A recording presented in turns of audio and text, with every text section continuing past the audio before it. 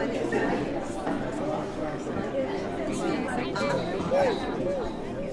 tuned in. Your oral diction, where office written word is orally heard. Let's vent keep it going with April Armstrong. ATL tune in, online on TV version. Get your rocks on a hot call, where black love is all love and it tops all. Poetry, sing, rap, play the piano. Come and get heard on the People's TV channel. On the People's TV channel. Come and get heard on the People's TV channel. On the People's TV channel. Your oral diction on the People's TV channel. Hello, hello, loves, and welcome to People's TV, Channel 24, broadcasting out of Atlanta, Georgia. You are here with me. Black Love Poetry Series Network presents Your Oral Diction, where an author's written word is orally heard. I am your host, poetess April J. Armstrong. And this hour joining me is none other than shock, jock, hype man, the incomparable AQUIL Ali himself. He is coming with me live here with his book, Grindstone for Life, The Unauthorized Truth. AQUIL Ali took 20 years to write this book of a tell-all accounts of what happened at the iconic after-hour night spot. His storytelling abilities are sure to please. This is an erotic hip-hop horror story told by the people who lived it. This page-turner depicts the real lives behind the secret sex industry in Philadelphia. How some died, but everybody barely got out alive during the golden age of hip-hop in the early 90s. It's a story about the hustler spirit, betrayal by the people you should trust the most, surviving the game and its aftermath. This book is sure to please by tantalizing your every emotion. And of course, just like on the back of the book, please read with caution. Mr. Ali, thank you for joining me. How are you doing this evening? My pleasure.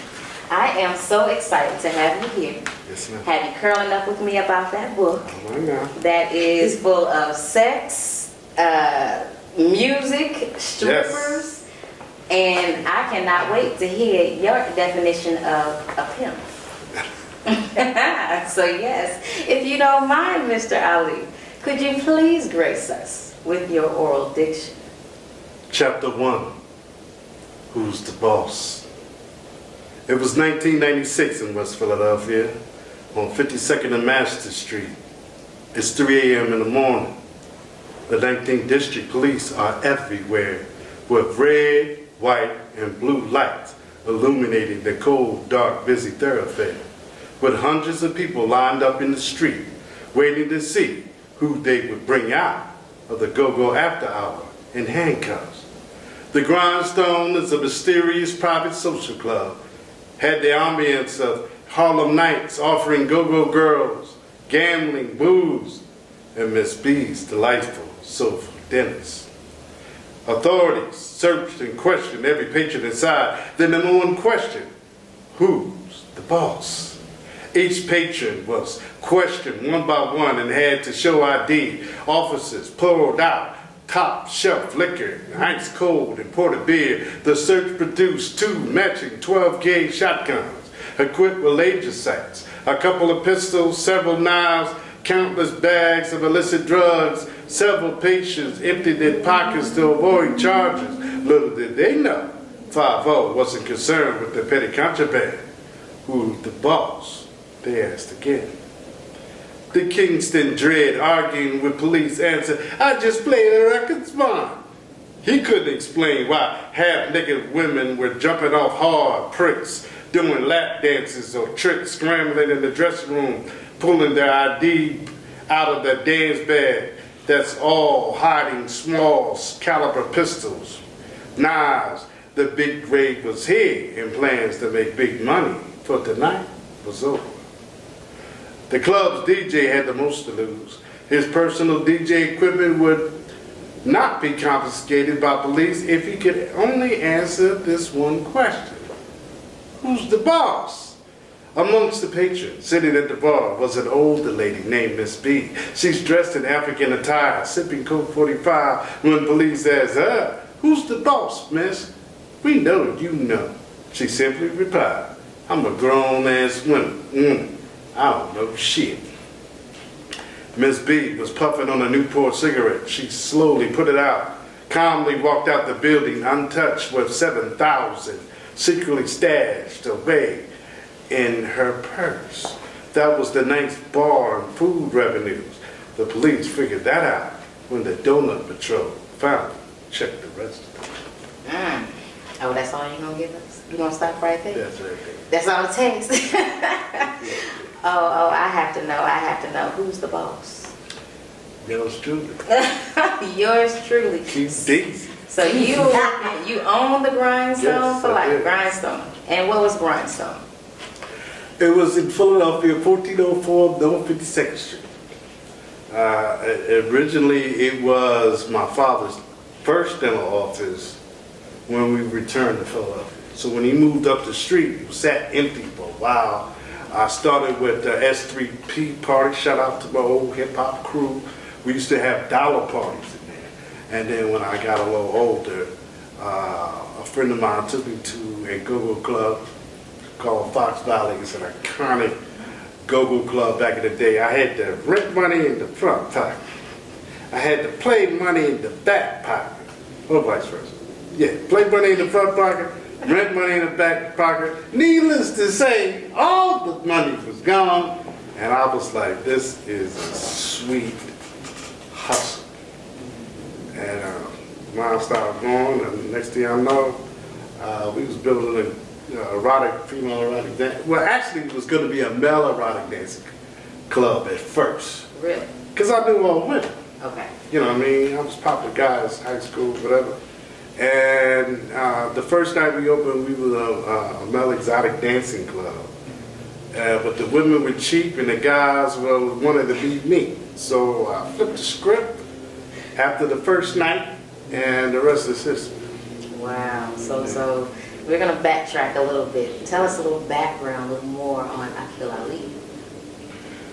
Well, at the time when I was 16, my first little taste of fame, I had a radio show and I had a television show. But being in that life kind of like tainted me, if you will, because I was the go-get-it guy. Anything that the stars needed, they came to the station, they would get it, from anything from drug pickup to prostitutes to, you know, a guy, whatever they needed, they would send me to go get it. So they kind of like tainted me, and you know, the rest was history. You know, I opened up the club. I thought it would be great because all the stuff they was teaching me and having me do, I thought it would be, you know, a great segue Right, like in the business. transferable skills. From Right. But they frowned upon it because it was an erotic dance. And when I do a thing, if I'm all in, I'm all in. Well, of course, it's an erotic dance club. They're going to have issues. I mean, sex sells, but of course, it's still taboo to a point. Yeah, but you know. But you got around that with Grindstone. I mean, a lot of them came. Okay. You know what I'm saying? A lot of them came. Some of them had to keep it politically correct, but for the most part, most of them came through eventually anyway. Even my father. I did. Now, the passage that you happened to read out of the book was straight out of the first chapter, correct? So the book opens up with, I mean, a serious scene. You're talking about the cops are coming in, they're raiding the club, they're looking for the boss. You have strippers with pistols, they packing, they got money here, there, left and right. I mean, it doesn't sound like a strip club. It sounds like a whole lot more. It's hustling on the block. There's 5 dudes. 52nd Street is synonymous for violence. 52nd and Master was deemed back in, I think it was 2008, the most dangerous corner in America. Now that beat out Compton, Chicago, some more stuff. I come from some mean streets. And when was Grindstone open? During that time frame? No, Grindstone was over in 1996. Okay. But even during those days, Junior Black Mafia, right up the street, all that iconic. Let me tell you something. David Ruffin from the Temptations copped this dope down the block from where I live that he OD'd on. Oh, wow. 52nd Street is notorious for the roughest, toughest gangsters and the best dope. I'm just gonna call it like I see it. The reason why I started the book like that, because I wanted to hit the street running. One. Number two is I wanted the reader to be like the cops, walking into the club for the first time, don't know about the life, right. And then eventually as you read through the story, you pick up on every little tidbit. You pick up on it, you like and hate whoever you want to like, right? Right, because it's, I mean, going through the story, you have, you interweave a lot of the what you've dealt with, a lot of your background and history with a lot of the story of the grindstone. It sounds very fact-based. True, it doesn't sound embellished as much as I've read some other books that are fact-based, but it just seems that you have managed to really grasp what happened with these ladies. I don't even want to call them strippers, because you didn't look at them as strippers. You looked at them as family.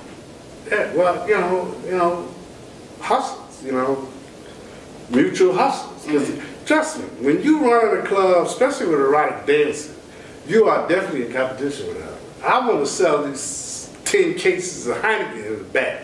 You want to get everybody in a lap dance. The other person want to sell all this dope out of his pocket. This guy want to do this. This guy, yeah, listen, we all in competition, we all hustling together, we all making money. And then when I took on one of my partners, Quentin, in the book, and I changed everybody's name except mine. Okay. And one other person. And you're QDZ in the book. Okay. Okay. But I changed everybody's name except for two people, me and Anwar. And why is that?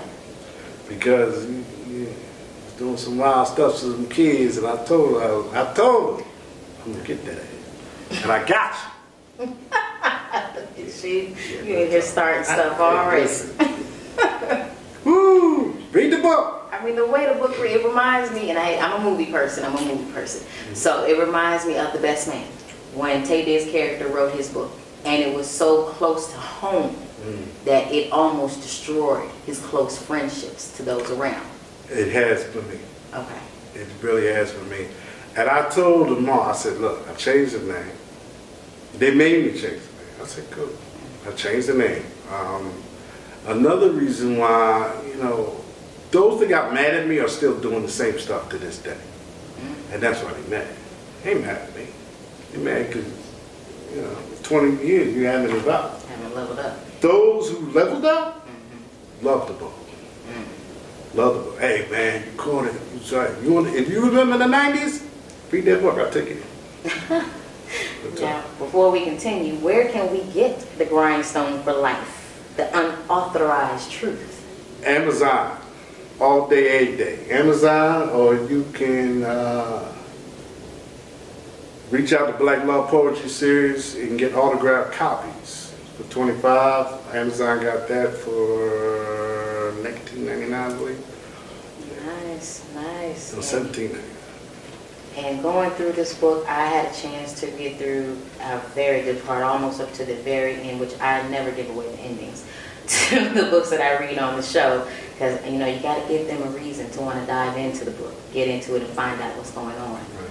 But for me, reading the book, it was kind of hard to read some of these ladies' stories, because it really took them through twists, turns, emotions. I mean, when I was speaking with Cinnamon Brown earlier, and we were discussing her book, Poetically Speaking, Truth, Love, Lies, and Disappointments. The three ladies in that book, one of them, Pauline, it was like her truth. I mean, it really took her through real situations that you could relate to.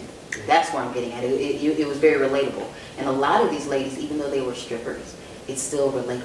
It still hit home. Yeah, I mean,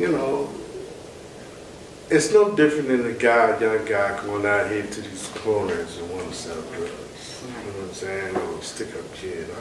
I do bank robbers in that book. QC is in that book. And he used to hide out when they was looking for his ass after they killed the cop. He used to hide out in our club. You know what I'm saying?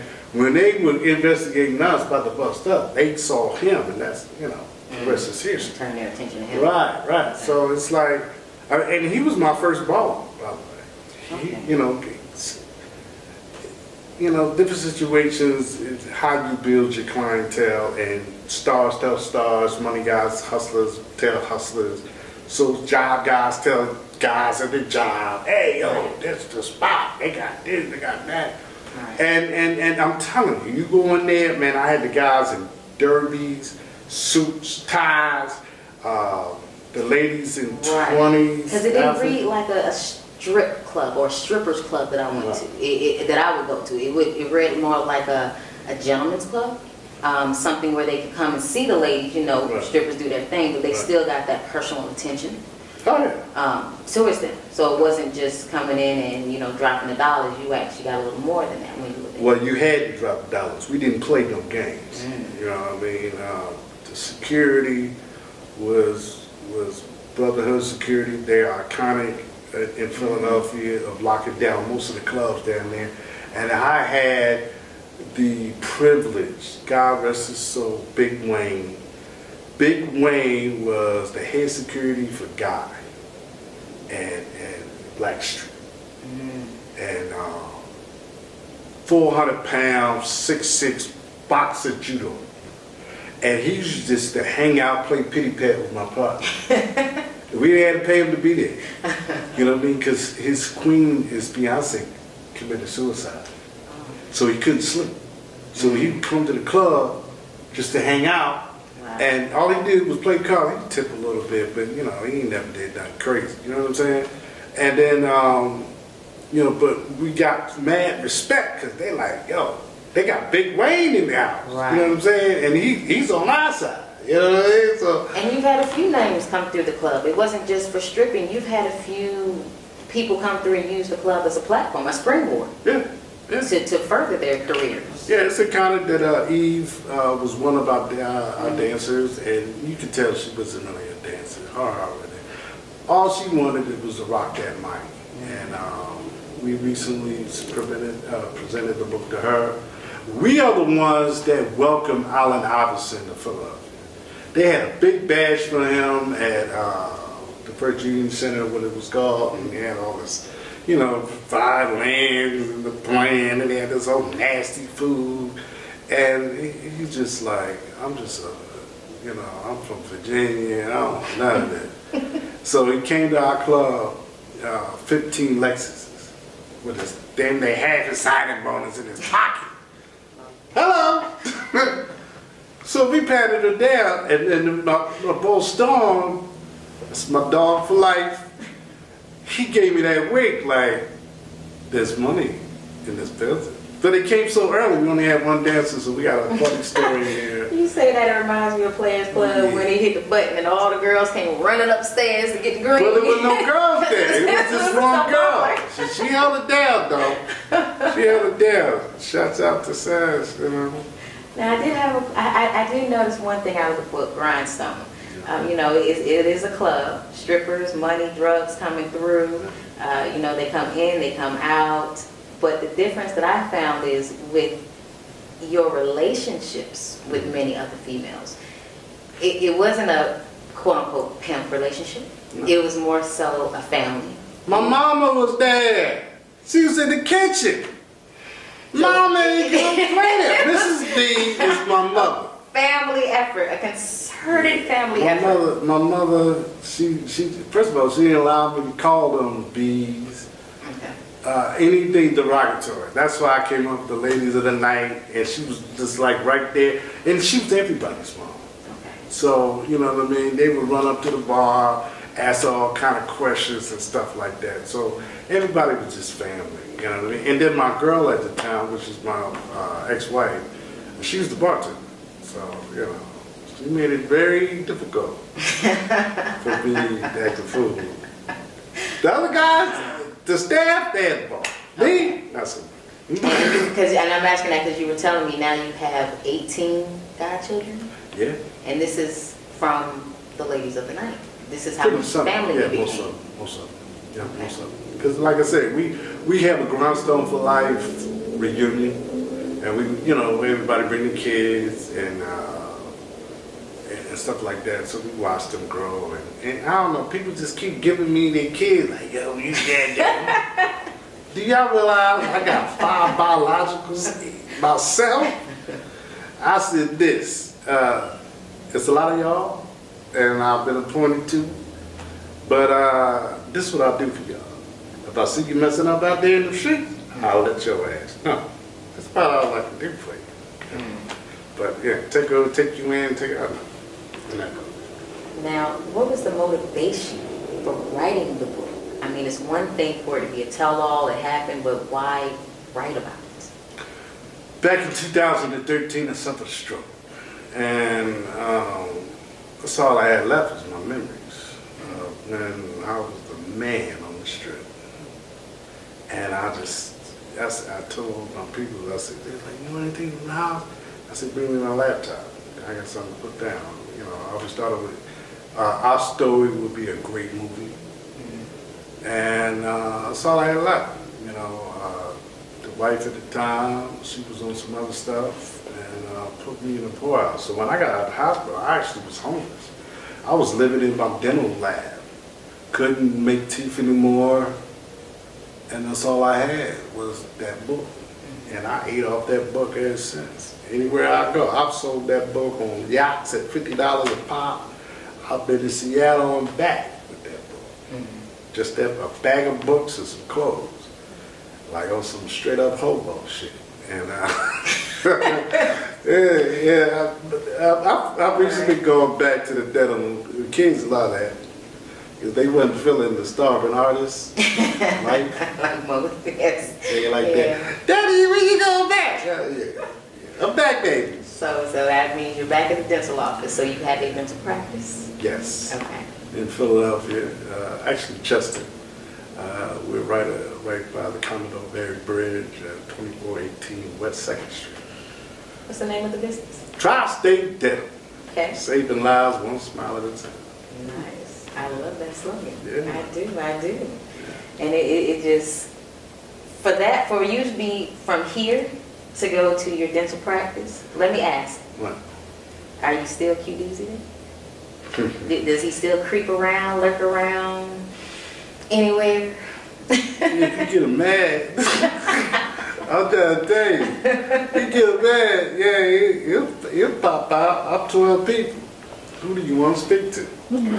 That's how that goes. That seems to be a common thing amongst writers, is they take on that facet of different characters, different people. Are you hearing these characters speak to you and you hear their stories? Well, they real people. I know these people. You know what I'm saying? I know these people. From the killers to the dancers to the drug dealers, everybody. I know that these are real people. I just changed the name. Now, as far as me, that was me 20 years ago. Okay. You know what I'm saying? When my daughters started getting bigger, and they used to come, because I was living at the club at one time before I bought a house, right? I was actually living at the club, and my daughters used to come over to visit, and my third to the oldest jumped on that damn stage and started twirling around the pole. She's an erotic dancer to this day. So, I mean, hey. I hear fathers say, my only job is to keep my daughter off that pole. Yeah, and when I start seeing them like, that's what made me get out of the game. Okay. That's what made me get out, because my daughters start getting bigger and they start hearing things. Right. And you always get the worst right. I don't care if you're the dancer, the club owner, the bartender. People always want to embellish, you know, what we do. But actually, man, them sisters are some hard-working athletes. Let me tell you how hard it is. Do dance non-stop from midnight to sometimes 8 in the morning, sweating through their outfits. Gotta stay smelling good, stay upbeat, take the disrespect, keep these thirsty ass men in line, and still make another bread. Right.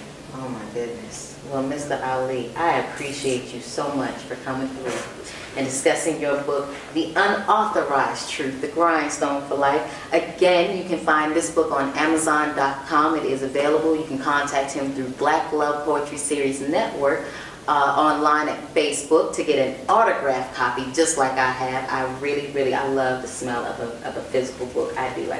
I really appreciate it. I do.